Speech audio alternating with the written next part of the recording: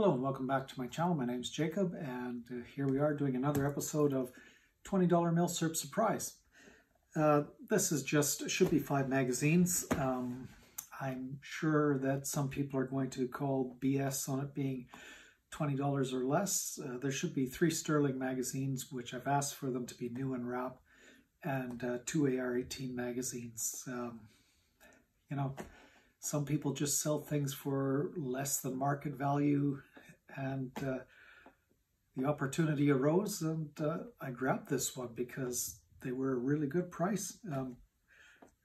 Now these do come from an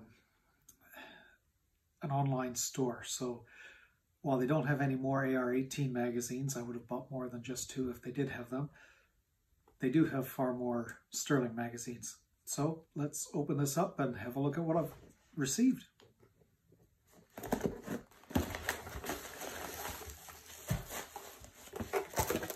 Those are probably the sterling magazines, or AR-18 magazines.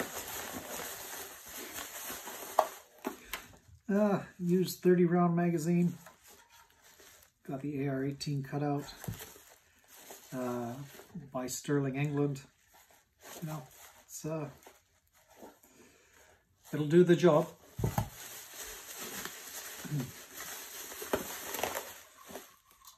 .20 round sterling magazine.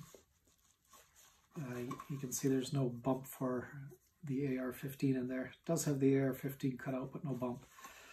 Cut out for the AR-18, and by Sterling, England on the bottom there. So 2 of those, and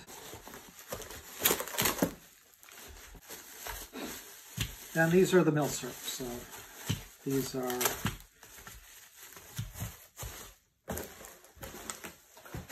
three sterling magazines. They look nicely finished. Should we open one up? I think we should.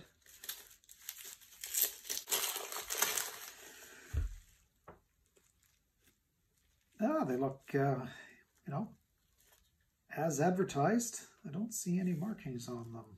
Oh yeah, there they are. A bit faint. Really faint. Sterling 9mm, 34 rounds. Patent numbers. I couldn't tell you if they were refinished. I mean, that's an awfully faint marking on there.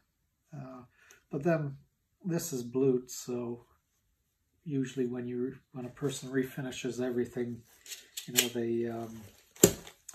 they do tend to refinish everything and leave things like that out.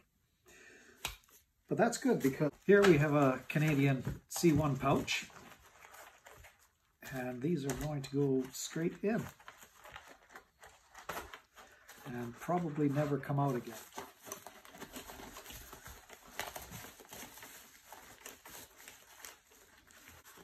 Well, they are bottomed out. I don't see that ever closing.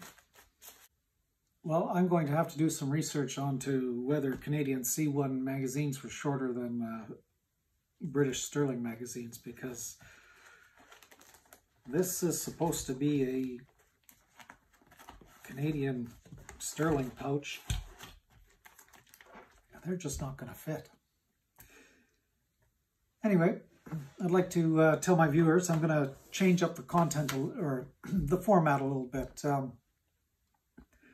Rather than do a single video for every $20 or less Milsurp surprise, I'm going to combine them so that I have more room for other video content. Not everything in this world is $20 Milsurp, but I do have a lot of other content that I would like to cover for my viewers, and so from now on, I'm going to start, you know, all items will be $20 or less, unless stated.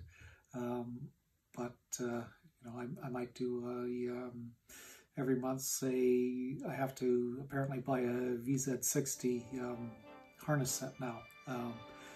So I might do that all in one shot rather than each individual item that I order. And so that is the format I'm going to move forward with, unless I get some comments otherwise. And until next time.